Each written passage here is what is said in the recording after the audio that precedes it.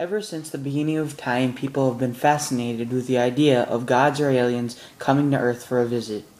Authors like George Orwell wrote books introducing spooky Martian invaders in books like his 1897 War of the World.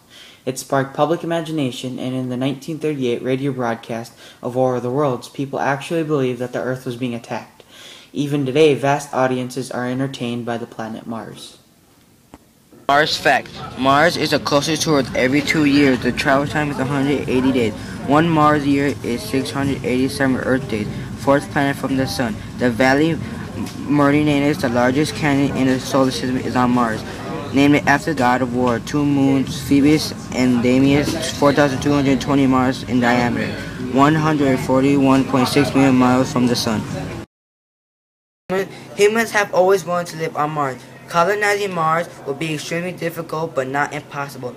Even though Mars is only half the size of Earth, it has more land area. 3/4 of the Earth is covered with water. The remaining land area is less than the total surface area of Mars.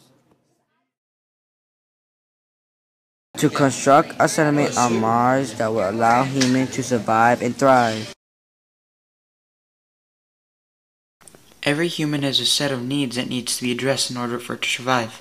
Water, food, shelter, power, and oxygen.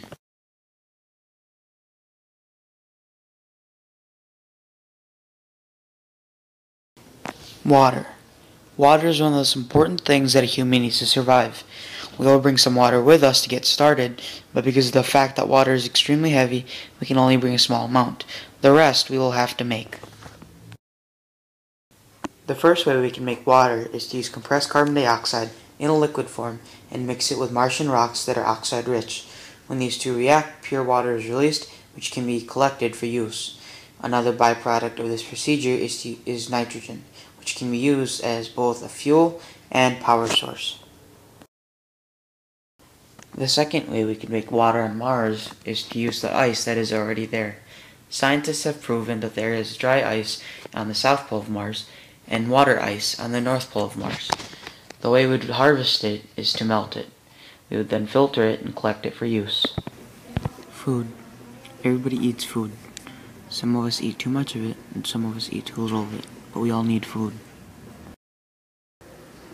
When we go to Mars, we will need to take food with us because there's no natural food source there.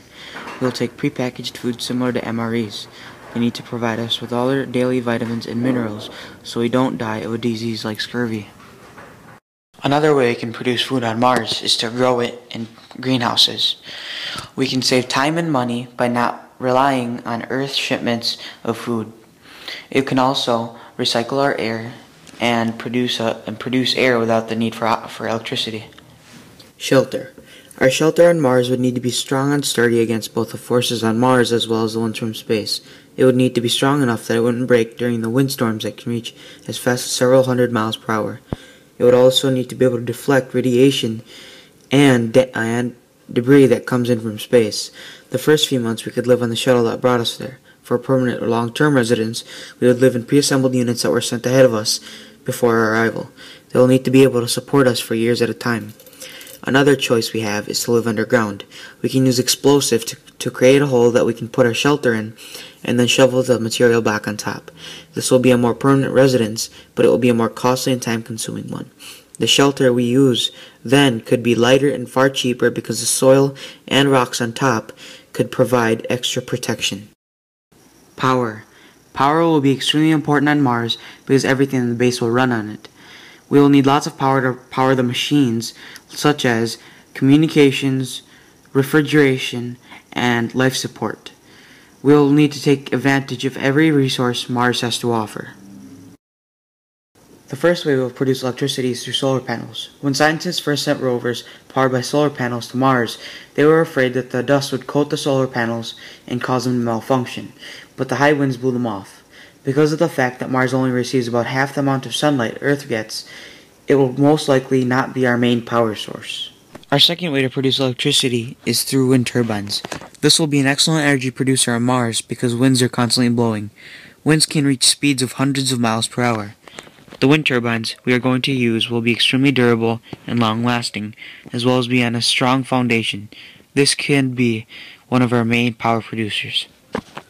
The third way we'll produce electricity is through a nuclear generator.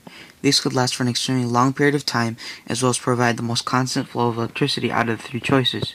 Universities such as MIT, Harvard, as well as government and private research labs are designing far smaller and more portable nuclear generators that are fit for space. These would be perfect for Mars. These could become one of our main power sources. Another thing worth mentioning is exercise. Exercise will become an extremely large part of Martian life. As you spend time out in space, your bone density and muscle mass decrease until eventually it's gone. Exercise has been proven to combat this.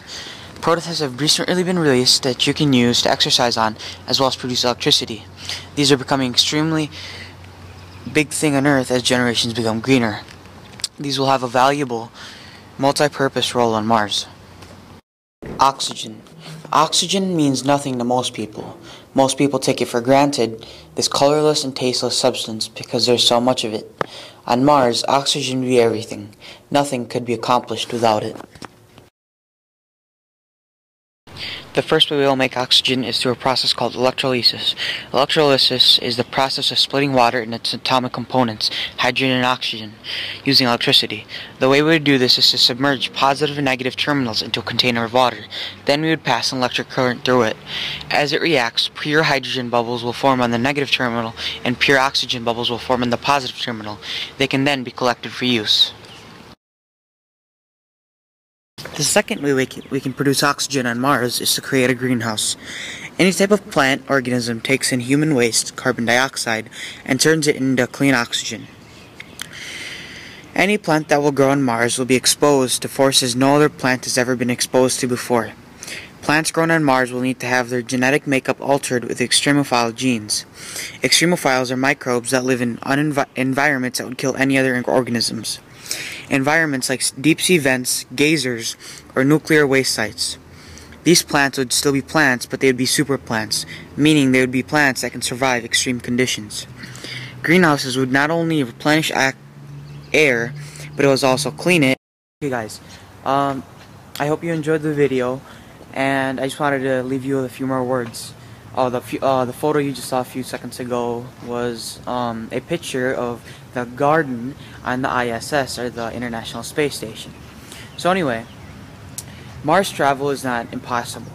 It's just extremely difficult and expensive. That's why we have not really attempted it. We've sent rovers there, but we haven't really attempted it for ourselves. Now, in a few years, when we've developed vehicles or space shuttles that are far more fuel efficient and can get us there quicker, it will be more likely that we will plan a trip there. But up until then, well, just keep planning. Thank you.